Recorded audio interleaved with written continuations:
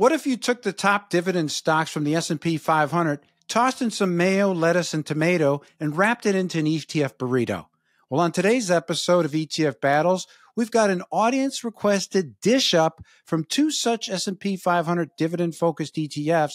It's ProShares versus Global X. So grab a chair, grab your hot sauce, because Chef DeLegge is serving up dividend ETF burritos for everyone. Stick around.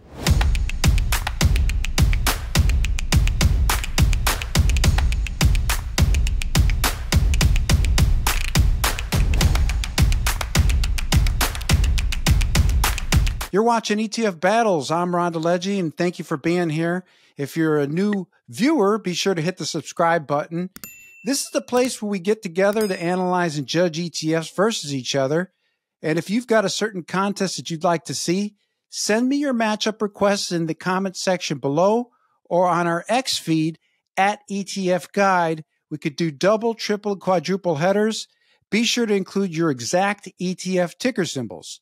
Now, by way of reminder, hit the description section below. I've got links to our program judges, so get in touch. Also, I've got a link to our program sponsor, Direction. Get in touch. And finally, we've got viewer resources with download links to my new audio and ebook and other goodies, so don't miss it. Today's ETF contest was requested by a viewer named OMJ&J, and it's a dividend-focused contest between NOBL from ProShares going up against QDIV from Global X. Now, while both funds focus on S&P 500 dividend stocks, there are some slight variations, as you're about to find out.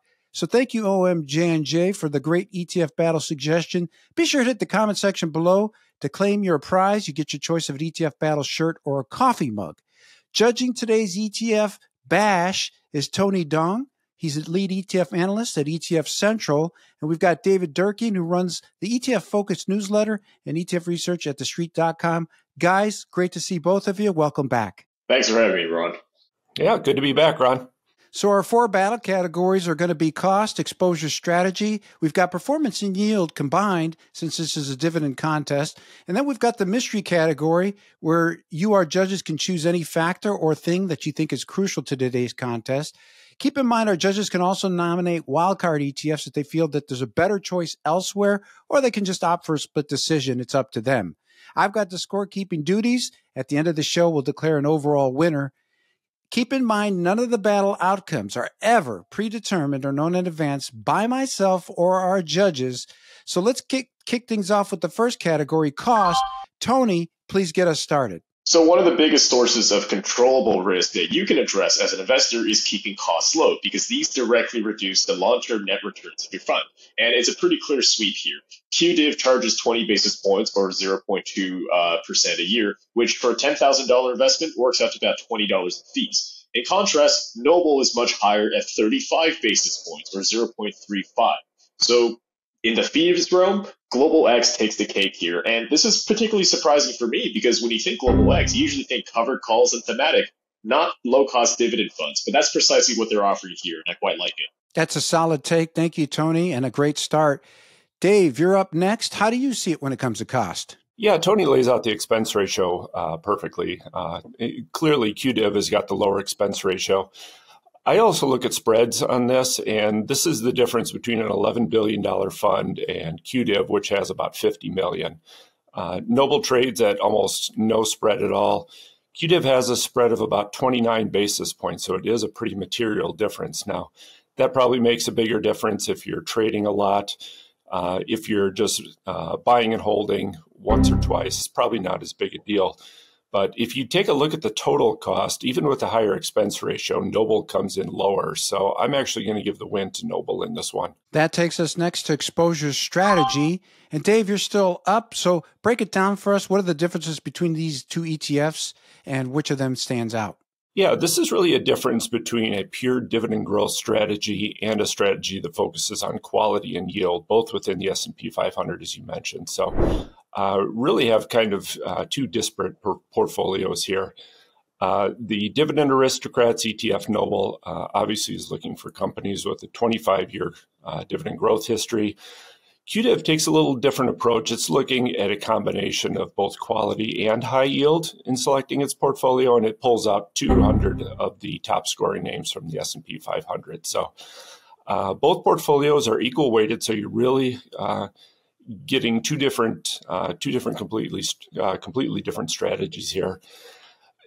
The thing with NOBL, I'm not the biggest fan of just pure dividend growth strategies because it really doesn't look at how well positioned those companies are at paying their dividends looking forward, even though, with a company that's been doing it for 2-3 decades or more, it's probably going to keep paying it.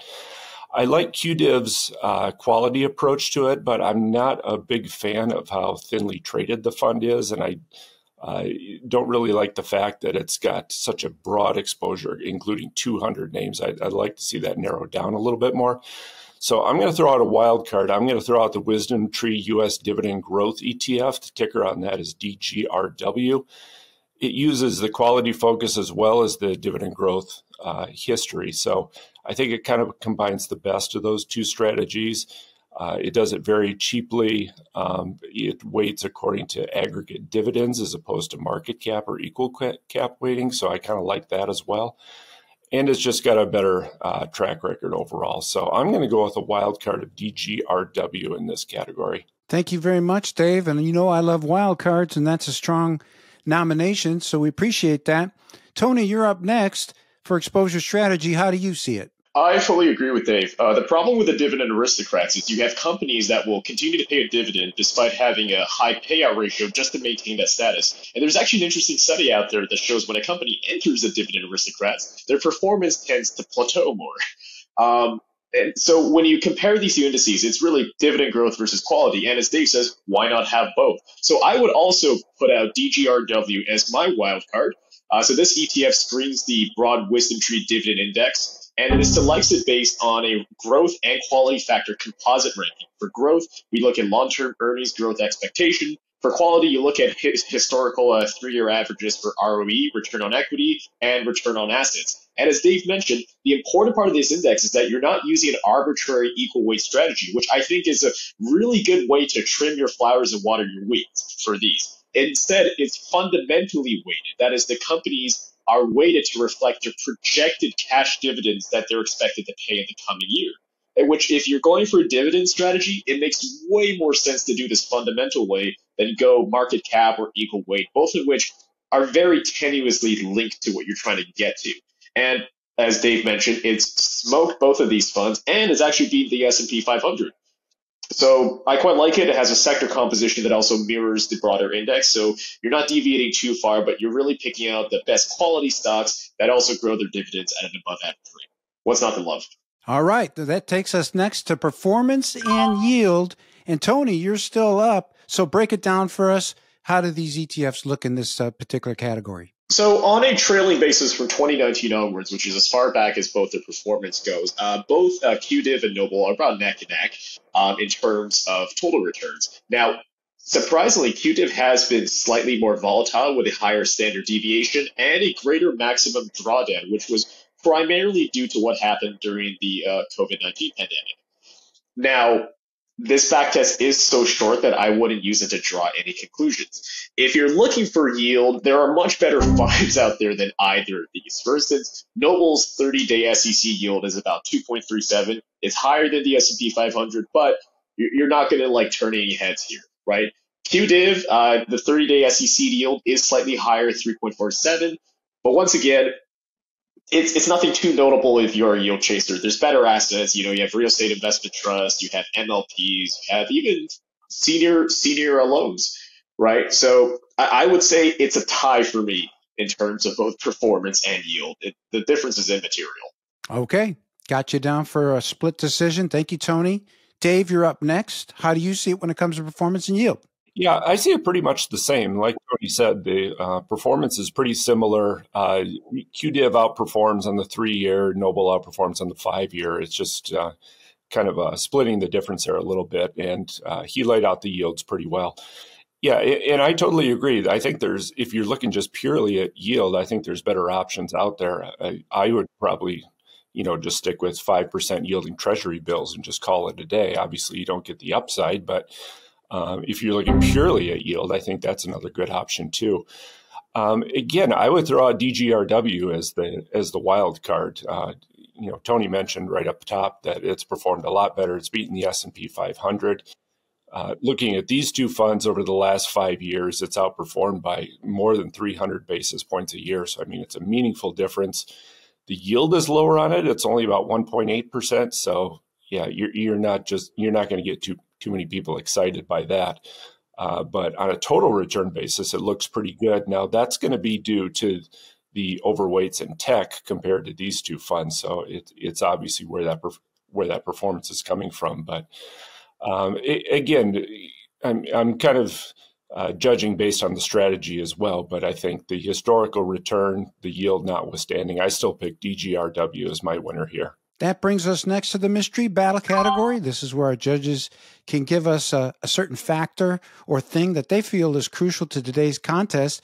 So, Dave, what is your mystery battle category and which of these ETFs wins it? Yeah, I'm going to keep it simple here. My mystery category is going to be distribution frequency. And the reason I bring that up is because NOBL pays its distributions and its dividends on a quarterly basis. QDIV pays it out on a monthly basis. Now, if you're not living off the dividends or you're not drawing them out of your portfolio, this may not make a big difference. But a lot of people who invest in dividend ETFs for that regular income that the portfolio throws off. And if you're somebody who's in retirement or paying for something using these funds, having the income coming in on a monthly basis and a quarterly basis might be more preferable for you. So for that reason, I give the edge to QDIV here just because of the more regular stream of income that it provides. Thank you very much. Tony, you're up next. What is your mystery battle category and which of these ETFs wins it? Mine is on provider reputation and history. So first off, Global X and ProShares are amazing ETF companies, but neither of them are dividend experts. ProShares is known for leveraged funds. Global X is known for derivative income and thematic. Wisdom Tree, which offers DGRW, is the go-to for dividend investing. So one of their main people who is very influential starting the firm was no other than Jeremy Siegel. He wrote Stocks for the Long Run, and he's published a ton of research on dividend investing and value investing. And he was actually one of the people who helped develop the entire concept of fundamental indexing.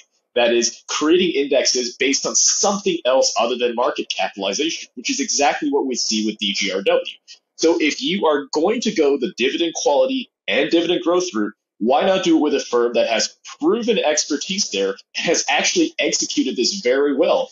Sure, DGRW has a high slant towards technology, and that's naturally a consequence of what that sector's become. A sector known for high-quality companies with robust cash flows, good ROE, and very, very strong dividend growth, but not high total dividends. And if you're a long-term investor, I would argue that makes much more sense than just trying to find the best yields or using honestly, a very arbitrary strategy of picking the companies that have paid dividends for 25 years, because that's very easily manipulated.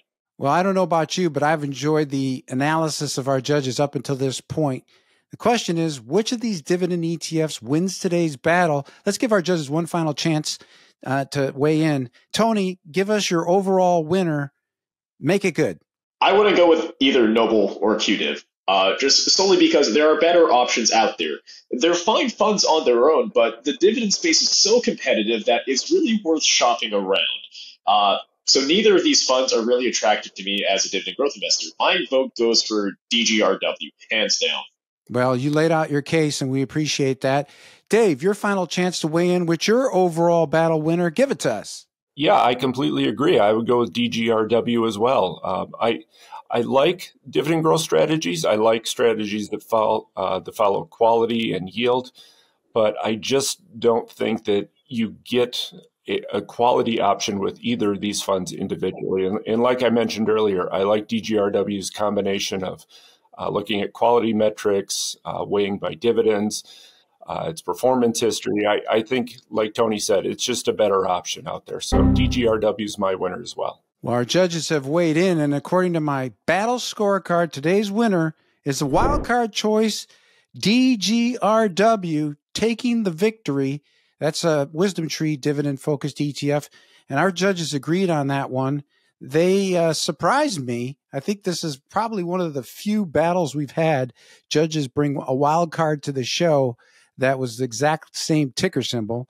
And they laid out their arguments quite well, favoring that fundamentally weighted approach.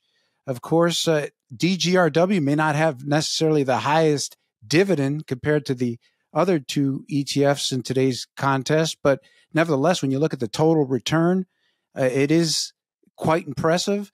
Also, that particular ETF, as our judges pointed out, has a heavy weighting towards technology, which is where those companies, that's where the growth has been in terms of cash flow, as well as ROE, return on equity, as well as dividend growth. So keep DGRW on your radar. And thank you, judges, for bringing that one to our attention.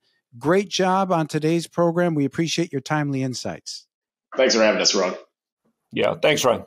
Be sure to visit the description section below. We've got research links to both of our judges, so get in touch. And while you're there, check out the link to our program sponsor, Direction. Well, how did you enjoy today's Dividend Showdown? Hit us up in the comment section below. Let us know your thoughts. Also, if there's a certain ETF contest you'd like to see, send me your ticker symbols. You could do that again in the comment section below or on our X feed at ETF Guide. I'm Ron DeLegge. Thanks for watching ETF Battles. We'll see you next time.